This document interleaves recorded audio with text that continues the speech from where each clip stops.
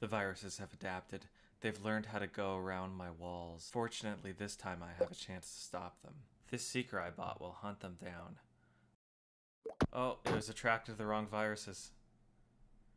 Oh, that's not good. Another attempt. This seeker keeps hitting my walls. Good otherwise, though. Okay, so this is cool. I'm able to make a triple with my walls, which makes the walls even stronger. And it lets me buy this higher level cell. This is a resistance magnet buffer. Its ability to suck in viruses increases the more it moves.